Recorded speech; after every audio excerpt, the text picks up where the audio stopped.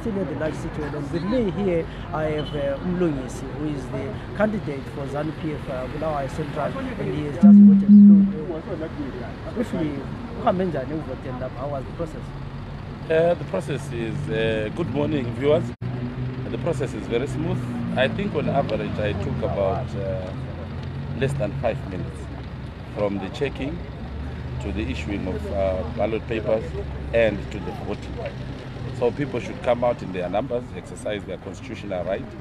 As we move towards the Second Republic, this watershed election must be a hallmark of freedom in Zimbabwe. I'm sure I'm seeing cues here, a sign that people are excited, a sign that people are galvanized. They want to endorse their leader, they want to choose their leaders. It's actually very exciting when people turn out.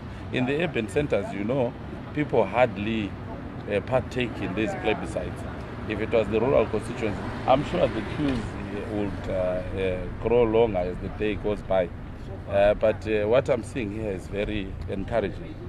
Yeah, this is not the first time when I will contest. You know, Yes. you've done it before, and you have not changed your heart. You've always contested under ZANU-PF. So this time around, what do you think you've changed? We were coming from a government of national unity, and it was not very clear what the party had to offer, because everything was overshadowed by the GNU. But this time around, we got a fresh mandate in 2013, which we managed until 2017 when things were spiraling downwards. And thanks to the intervention of the citizens of Zimbabwe, we saw the birth of a second republic, which we want to endorse now in November 2017. What makes me confident that the party will win now is it has rebranded. The party now has a new president, it has new leadership, it's promoting the intergenerational consensus. The party now it has liberalized, they've taken enough space in the print media, social media. That to me is the birth of a democratic Zimbabwe. It's unlike before. In the old order, those things were never seen. They're taking Zimbabwe back to the family of nations also. It's something that, in my view, endears well with the people of Zimbabwe, the citizens of Zimbabwe, because people want to see a better Zimbabwe. Where we were before, the previous president was much concerned about consolidation of power. That's why Zimbabwe was a pariah state, it was an isolated state. Now, the current president has taken it back to the people, the owners of the country. Now, even the re-engagement and engagement with our friends and those that were made foes, it puts Zimbabwe in a better state. And he's promising things that can be delivered. You have seen even in the constituency, we had vulnerable groups. A clear-cut example is the Kabacha community, where we spoke to the First Lady and we got a donation of the Pogo. So the current president now is a people-centered president. His policies, his ambitions, his goals, they speak directly to the needs of the people. So in that manner, I believe we will get a resounding support from the electorate. We will get a resounding endorsement from the electorate. Yeah, I know you're busy. You're supposed to go to different polling stations, but I've seen you, during the campaign, doing Amaka rallies and door-to-door. You were very busy. Oh, yes, you were very busy. You were everywhere. But what was the reception of the people, compared to the last time? They were sitting about. This time around, Abantu Batogozi, they are excited. The fact that now they have their freedom, which is what they've missed since 1980. That on its own was a source of excitement. It was, when we did our door-to-door, the results was encouraging because people were forthcoming. It's unlike before, where they viewed ZANU-PF as a scary part. Now they are seeing a rebranded ZANU-PF that is people-centered, that is people-friendly, and that on its own, it rejuvenated their spirit in engagement in political issues. So you are confident you are taking this time? Absolutely, absolutely. All things being equal, I will be the right honor to come end of day today. Congratulations in advance. Thank you. Thank you. Yeah, that we were talking to about the elections, and like we are saying, we are going to be talking to different people throughout the day.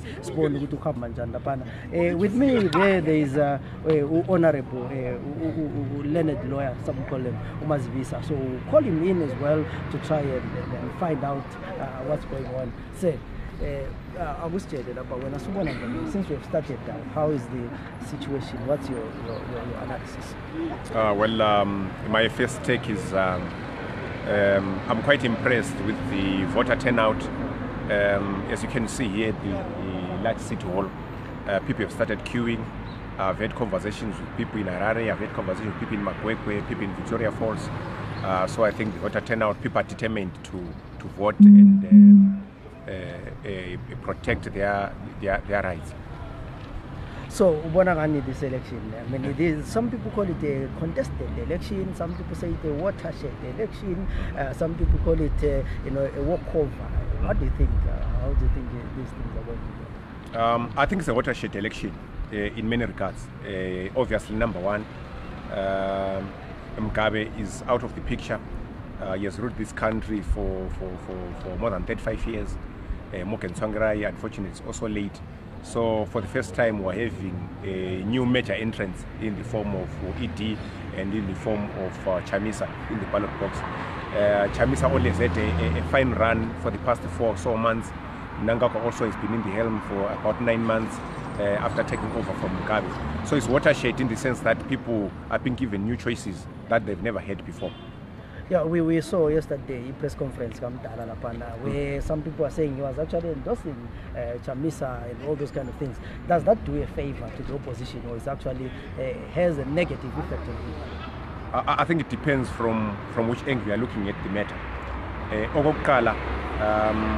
Mugabe has got a right to choose whoever he wants to support. We all know publicly that, for example, Mnangagwa has been trying to court Mugabe to come to his corner. But the fact that Mugabe has not decided to come to his corner does not detract and take away Mugabe's right to choose who he wants to vote for. So it depends. And my view is, as many days ago as maybe a week or 2 weeks ago, people have already decided who they want to vote for. So Mugabe's choice of candidate or opinion on a candidate is more like an opinion than anything else. So I think it's a 50-50. It doesn't really change anything. It doesn't change the political matrix. But we have had people saying all along the opposition was fighting Mugabe.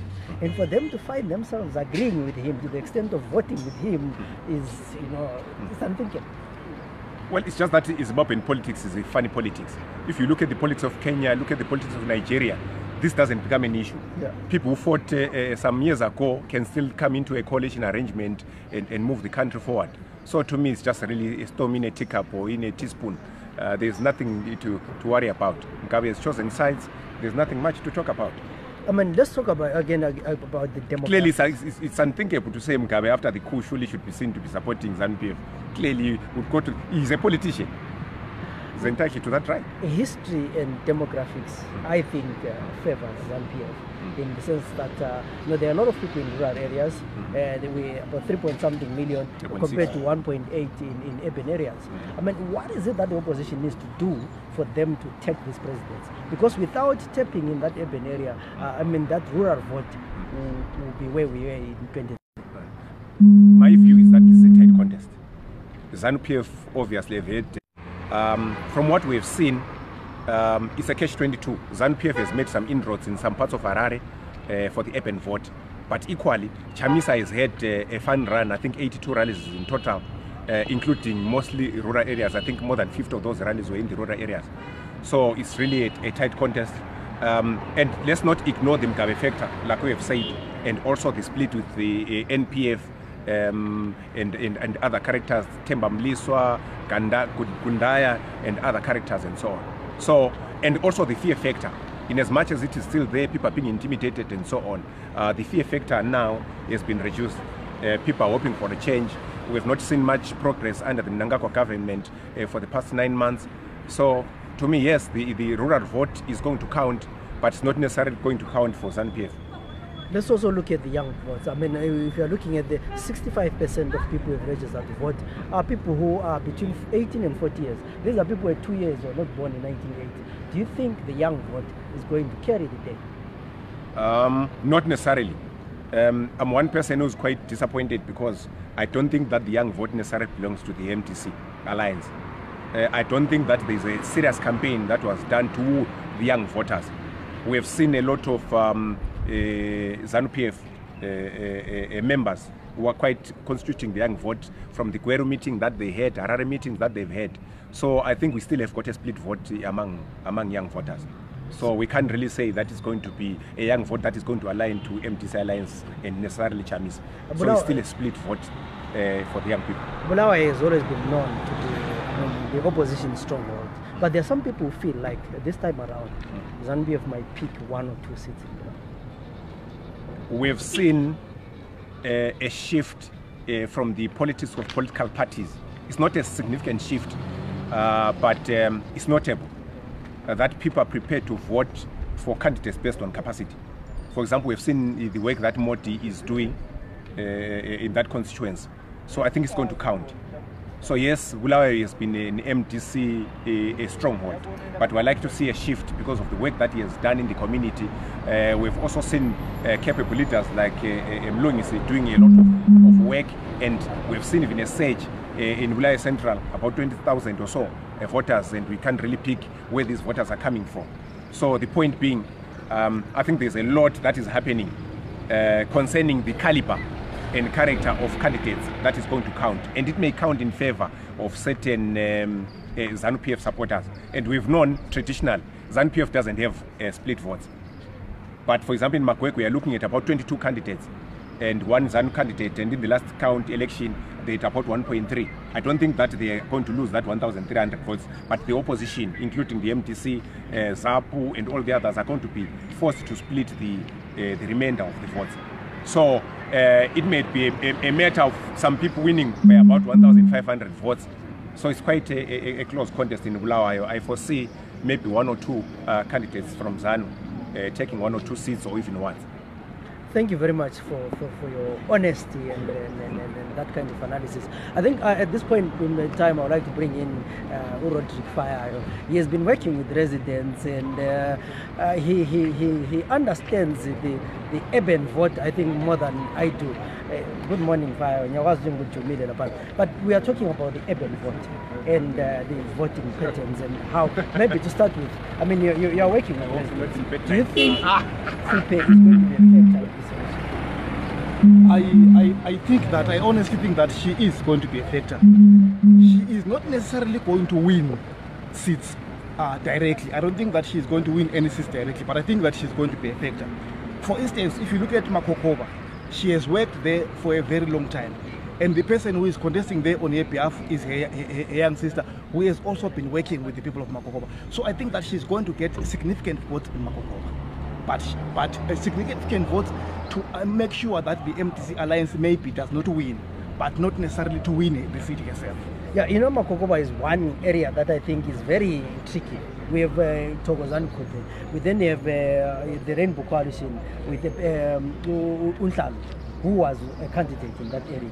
Then we have the alliance with a person who was who was a councillor, in that area. Then you had Uchingatue, who has been working in that community. So the vote is likely, whoever wins Makokoba might win with a small margin, but it might affect the opposition. Yeah, you see, the challenge is that Matson Hlalo is taking from the MTC alliance vote. Togozan Kupe is taking from the MTC alliance vote, and the alliance also is taking from its vote. And so you have all those 3 big political parties and big persons are taking actually from the same vote, where ZANU-PF actually is united. But also there are a number of dynamics that you also need to look at in Makokoba. For instance, you will discover that the person who is contesting for the alliance as an MP is not working well with the people that are supposed to be his councillors. There are serious fights there. Secondly, you look at Ward 8. Ward 8 has actually 2 alliance candidates as council candidates in Makokoba. So all those things are going to be working against the alliance. So for me, if the MTC alliance get that seat, they will get it by a very small margin. So then looking at, Bulawayo as a whole, there is a feeling, like I said, that there are some people who might actually, this time around, ZANU-PF might come and take the candidates, like we've said. But let's go to Matebelele, for example. In 2013, MDC lost Mat South and Mat North. Do you think they are likely to gain those seats? My take is that we need to be able to then say, what is it that the MTC alliance has done that they did not do in 2013? In 2013, Morgan Tsvangirai didn't go to Matebelele South. But there is someone who spent time in Mat South campaigning who people have forgotten about. A guy called Simon Kayamoy. And that's exactly what he has been doing now. He has spent his whole time in Mat South working. So I don't expect a significant shift when it comes to Mat South. I don't expect a significant shift in the Mat South vote. When you then look at Mat North, my thinking is that the opposition is going to get 1 or 2. And this is where I think actually, for instance, in Nkai, where Thokozani Cooper is really going to put up a show. I think that if she does not win the Nkai seat being held by Pepe, and if she does not take the Nkai seat from Stemsonyon, then she is unlikely not to win anything in Mat North. So you don't think the alliance would recover in Mat South? I think that they might recover, but the chances are very low. Yeah. All the pointers point to the direction, to the ZANU-PF direction. So nationally, this election, the people have been talking about the contest being too close. Do you think we are going to have a hang parliament, or ZANU is going to maintain its majority in parliament? Well, I think this is what we are all waiting for. I think this is what all of us will see. It's a very close contest. It's a very close contest from what people are saying. But I think that the demographics favor ZANU-PF. And again, I hear the MTC Alliance arguing that because you have a lot of youths registering to vote, therefore those are their votes. But the question is, what exactly is it that they've done to attract that vote? I don't think that they've done anything to attract that vote. I actually think that the youth vote is a vote that was mobilized by civil society. Specifically, civil society was saying to the youth, if you are not registered, you are not going to go to a Chapreza show. So for me, those are Chapreza votes. And unfortunately, we are not going to be able to have Chapreza to say to people, if you don't vote, you are not going to go to Chapreza. Unfortunately, Chapreza is not on the ballot. Yeah, so we have also had people talking about rigging and all these kind of things. Do you think the rigging will be a factor in this election? My thinking is that one of the reasons why we have raised the rigging issue is because we have not understood where the ZANU-PF vote is coming from. So the default mode is to say that there is rigging. But for one, scientifically has not been able to say how does ZANU-PF rig. And all along we were expecting that a person like Joyce Muchuru will be able to tell us how ZANU-PF rigs. She has not told us. We were expecting that a person like Jonathan Moy would tell us how ZANU-PF rigs. He has not told us. We were expecting that yesterday Robert Mugabe will be telling us how ZANU-PF rigs. And of all the people, Robert Mugabe gave a thumbs up to ZEC. So my thinking is that while there is a likelihood that there is rigging, we are yet to understand how that rigging takes place. Yeah, lastly, the Mugabe factor. People are saying, you're endorsing Chamisa is a boost to him, and other people are saying, you know what, by that endorsement, that could be the end of Chamisa. What is your reading of the Mugabe statement, saying I'm not going to vote for ZANU, and praising Chamisa, saying he's been doing well, and dismissing Kupe and Mchuru? I think for me, there are two fundamental questions. The first question is, who was Mugabe talking to? And the second question is, what is Mugabe's base? And all along, we've been given the impression that Mugabe's base is Mashonaland West, Mashonaland Central, and Mashonaland East. So one of the questions that we need to ask ourselves is, who was Mugabe talking to yesterday? So are the people in Mashonaland East, Central, and West, do they have access to SAPC? And I think not. So I think Mugabe was basically talking to Chamisa's supporters. And unfortunately, the fundamental problem that is there is that Chamisa's supporters in the urban areas hate Mugabe. So for me, it's actually a disservice to have somebody like Mugabe, endorsing you. But not only that, when Donald Trump was doing his campaigns, the Ku Klux Klan endorsed him. And all of us were asking and saying, why are they endorsing Donald Trump? What is in it for them? Because we know that they are selfish, they want something. And the same questions are being asked. We know that Mugabe always thinks about himself. So the fundamental question that Zimbabweans are asking themselves is, what is in it for Mugabe? You see, and it brings a lot of clouds to the Chamisa issue.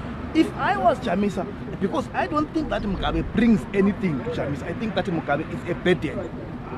He will not add any value to Chamisa. If I was Chamisa, I was going to stand up and say, please keep your vote. Thank you very much on that note. And maybe let's bring in a young voter. And we know we've been talking about the youths and the urban voter and all those kind of things. I mean, here is a young voter here. I mean, this morning when you left home, what was in your mind? Well, I was really excited because this is actually my first time voting.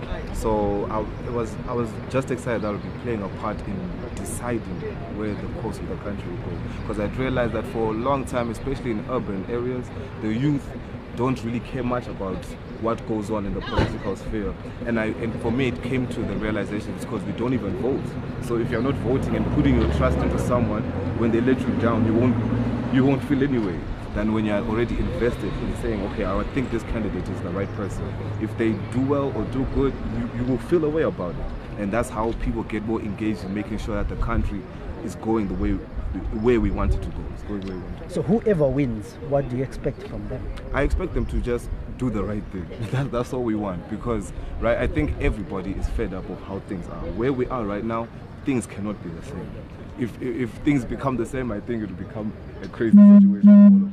But I'm sure no matter how people are thinking they should vote for, everyone just wants change. Everybody just wants a change. But do you think the young people are going to turn? I know there are a lot of young people voted, and it was because maybe for you guys, you're doing music concerts and all that kind of things, encouraging young people to go and vote. I mean, to register. Now is voting time. How do you encourage those young people who voted because of that excitement of yours to register because of that excitement to go and vote this time around? I think it's just mobilization. There was this campaign that I saw, I can't remember which 5x5 for voting as well, because they would say go with 5 of your friends to go and register. You could have done the same thing to say go with 5 of your friends to vote, that type of thing, because like someone else had mentioned that people were just registering because that's how you can get into a concert or get into something like that. I've realized also that many youths, especially in urban areas, do not have that. They have access to it, but I don't know why they are not going out and getting the education. So many people just think politics is something that is far for the elderly or for the rural areas or something like that. We're in town trying to look for money. You see what I'm saying? So I really think that a lot more programs need to be done directed to the youth to give them the education, to say, okay, this is what politics is. This is what voting means. This is what all these things that words and terms that are thrown around that go over our heads. So especially for me, because it's my first time voting. So I think, and I know that there are many people who are like me and thinking like me.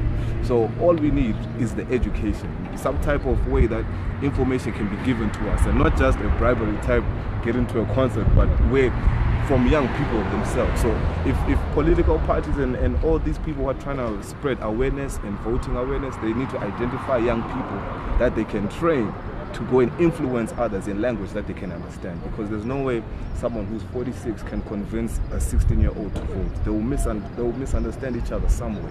But if a 16-year-old is telling a 14-year-old to vote, that could make sense. Why is my voting must look cool? Voting must look cool. Changing the country must look cool. So I don't think we've done it yet. We got there with the whole register. It was now trending. Everyone wanted to take a picture. I'm registered.